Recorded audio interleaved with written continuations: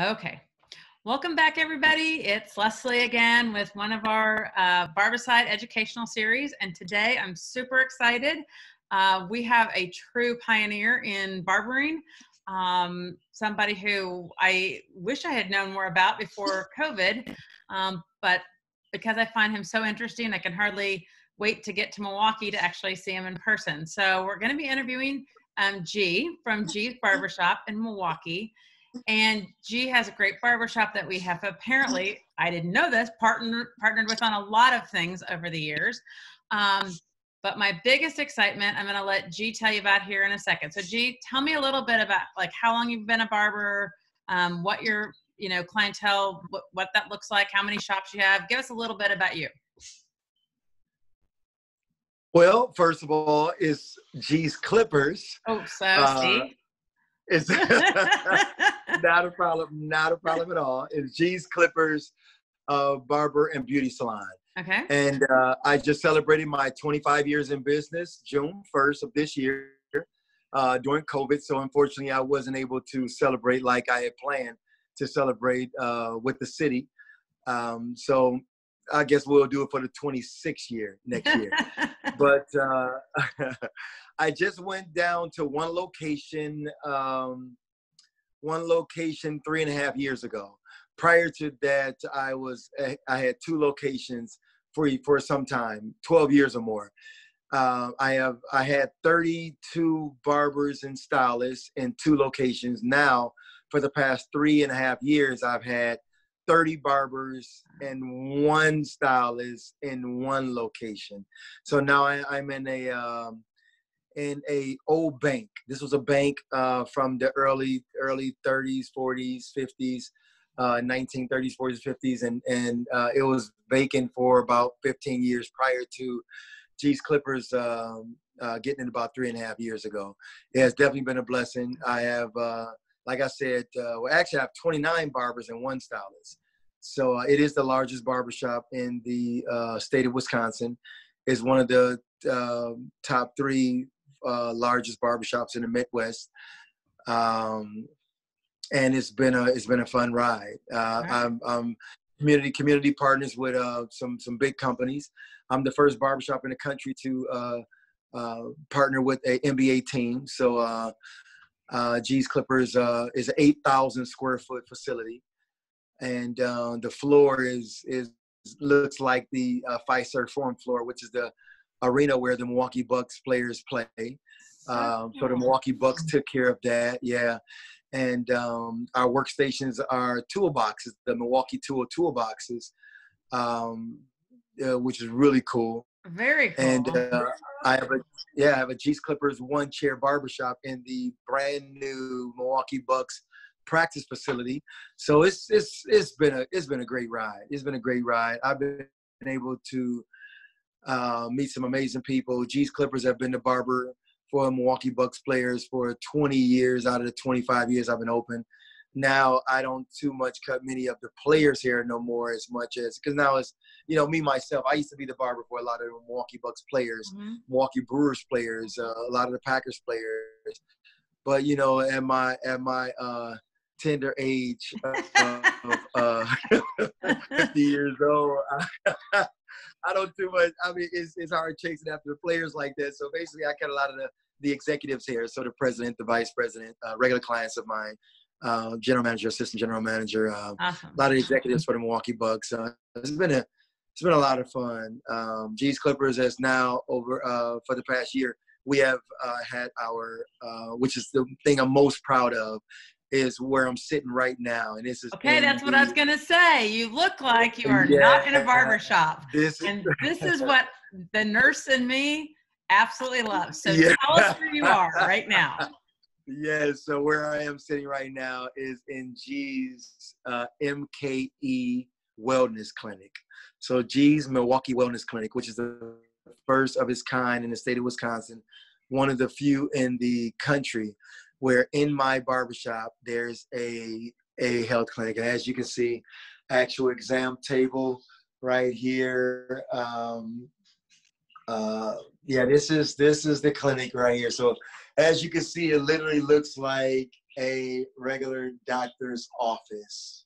And in this clinic, what we decided to do, myself along with Anthem Blue Cross Blue Shield, who is my partner, we saw there was a need to intervene, you will, bridge that between clients, a lot of clients that just does not go to a doctor on a regular basis, and the hospital, and the doctor rather.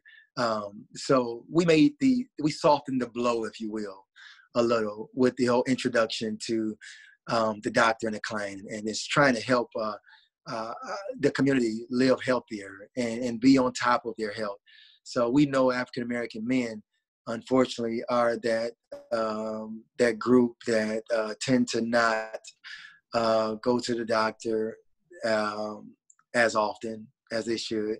We are leading the country in hypertension deaths, strokes, heart attacks, So what I wanted to do was to, through G's Clippers, because I have literally hundreds of people coming through these doors daily. So I wanted to, meaning the barbershop. So I thought, what better way than to, if I could, have a clinic right here in-house, so guys can get their blood pressure checked, so they can get their blood sugar level checks, so they can get their blood glucose checked, so we can actually help them find health insurance. That's another thing that we provide at G's Clippers, an avenue for one to get health insurance and other services as well. At G's Clippers, I wanted to pretty much run my barbershop, or have a barbershop like I envisioned barbershops were back in the 50s and 60s and even 40s, where we truly were the heartbeat of the community. We truly were the doctor, the politician, if you will, where politicians can come and speak to their constituents, where town hall meetings was held. So that's what G's Clippers is all about. And I'm elated. I'm excited, for the future. I'm excited for what we've been able to do over these years, and it's really been a blessing. So I literally am just, overwhelmed by what a great idea this was, because on all these podcasts and interviews I've done since COVID, one of the things I get asked frequently is, why do I think, with my background, why do I think that men of color are really having the worst outcomes with COVID? And one of the things that I've been known to say is that men of color, period, are less likely to go to the doctor, than really almost any other group. They only go when they feel sick. And as you've probably figured out, is that most of those underlying illnesses like hypertension and diabetes don't make you feel sick, right? And so if you can figure it out beforehand, your outcomes are better. So you mentioned softening the blow. You already understand that it is hard for a man to go to the doctor. So how many of your clients, like in terms of, percentages, do you think are now visiting a doctor because of this ease of access that might not have otherwise seen a doctor? Is it a lot? I'm going to tell you, it's been unbelievable. It's almost like these guys were waiting for something like this, where they can see a medical professional, on their regular everyday journey, if you will, to the barbershop. These guys, it was a waiting list to come in. When this clinic first opened, and prior to COVID, because we had to close, of course, due to COVID, but it was a waiting list for the medical professionals to see the guys. This clinic is open Thursdays, Fridays, and Saturdays from 9 a.m. to 4:30 p.m. So all day long, Thursdays, Fridays, and Saturdays. So when I tell you, we had to literally start making appointments. When we first did it, we were thinking that it would just be open and the guys would just come, as they could just easily go back there after they finished getting their hair cut or before they got their haircut. But no, it was a wait. It was a line. It's been good for you from a business perspective. It's been positive. It's been amazing. It's been amazing. I'm not even going to say from a business perspective, because really I'm not really reaping any benefits from this clinic at all. But cheese clippers, has been a staple in the community of Milwaukee for some time, 25 years. So we've been doing great in terms of business, but this clinic, on the other hand, my God, I mean, I look at this as a true blessing to the community. The community. These guys are really utilizing it. They are really utilizing this clinic. I mean, it's been amazing, I have one client in particular.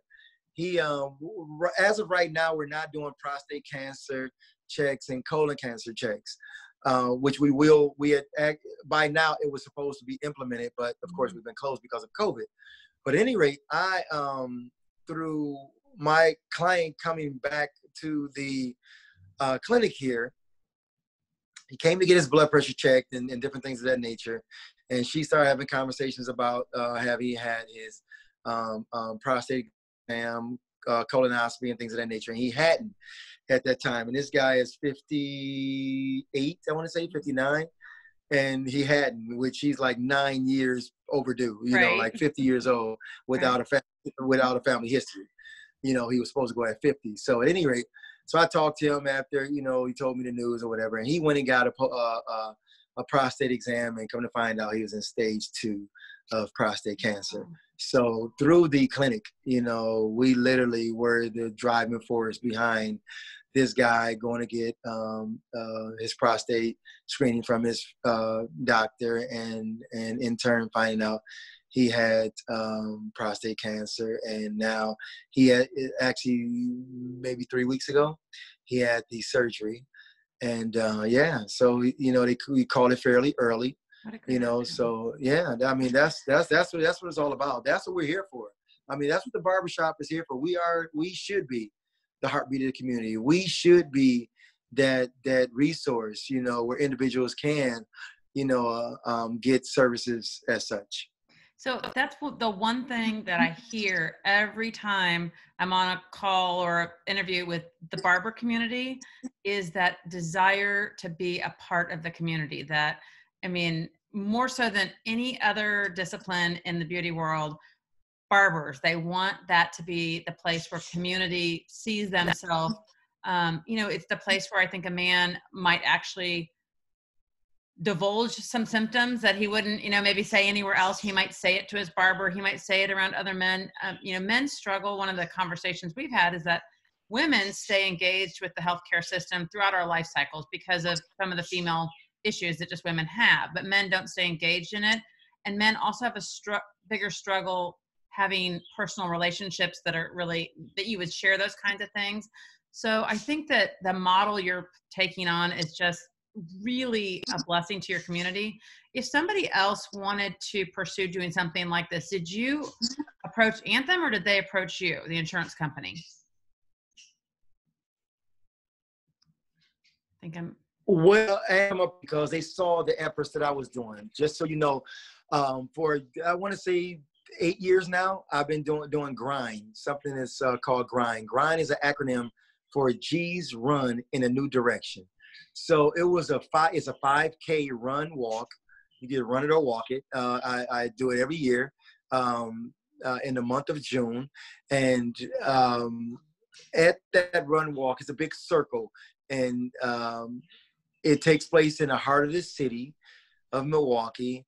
And like I said, it's a big circle. So at the start and the finish, when individuals come back from the run or walk, there's a lot of tents set up and booths set up, where you have vendors there. It could be the Blood Center of Milwaukee has been partners with that. They give information on blood pressure screenings, checks, they'll check blood pressure. You have fitness trainers there to give you information on fitness and things of that nature. Nutritionists is there, giving food, providing food plans and things of that nature. Just a lot, So Anthem took note of that. Actually, Anthem is not even the only company. Freighter, I'm not sure you're familiar with Freighter, which is probably our largest hospital here in Wisconsin. They actually was looking at doing a clinic in the barbershop as well. But at any rate, Anthem came to me first, and the dialogue was amazing, and they liked my passion. they saw what I wanted to do and how I was helping the community already in terms of health, and they thought that they can add to it, and they wanted to see if I had a room within my barbershop that that could be a clinic. And I said, actually I do. This was actually my office of mine. And so I know I don't have an office in my barbershop, but I'm perfectly okay with that. Yeah. Because now it's a clinic, and it's perfect. I think that if other barbers were trying to do this, one thing to acknowledge is that health insurance companies save money when they keep people healthy, and so it's a win-win, right? The person stays healthy, the insurance company spends less money on illnesses, and for you, it makes you this really developed, full part of the community, not just a place to get your hair cut and socialize, but a place to, be healthy and live your whole life, right? Exactly. And to answer your previous question, I'm sorry I got sidetracked. How a barber or stylist will go about getting a clinic in their barbershop or salon. First of all, identify a location within the barbershop if you have a room that could be used as a clinic, because you want the privacy there for your clients. But if you don't have a room or space like such as this that you can use as a clinic, what you can do is just have your shop or salon be a resource center. Have some space available on a countertop or something, and allow a hospital or clinic or organization to come and bring pamphlets and informational items there, or just or partner with a local clinic, and you be a hub or a resource, if you will, or you be the middleman, to sending people to that particular clinic. So there's many ways that we can help, but there's not one shop. I don't care how small you are. You can definitely help the cause. You can definitely stand in the gap. You can definitely be a resource. I am so delighted. If I want to make sure that if there's anything else you want to say, you get to say it. But we are excited to post this up on our social media, on our website. Next time I'm in Milwaukee, I would love to come and interview you in person and videotape a little bit of, I can't wait to see that basketball floor and those Milwaukee. Without a doubt. So, I can walk. I can give you a sneak peek of it. Let me give you a sneak peek. Oh, we'd love that. Before we hang up. All right. Right now it's empty, and my cleaner and my guy that cleans the place, he apparently he was here and left. But as you can see, that's so cool. So as you can see, I love that ceiling. That is an old bank for sure. Yes, it's an old bank. Wow, and you don't have a problem with social distancing for sure. You can social distance all day long. Not at all. So the televisions, I don't know. So this is 8,000 square feet, and this is what I was speaking of when I said the workstations where you have the toolbox. Yeah. So eventually, the whole entire shop will be outfitted with the toolbox. As you can see, those are my temporary stations with the lockers and countertops. As you can see, that is really impressive. And this is the vault. The bank. Remember I spoke of the bank. Yeah. The bank vault. So I have operators in the vault as well. So this is the vault. The vault door. Yeah, and this is the wellness clinic. Your logo, yeah.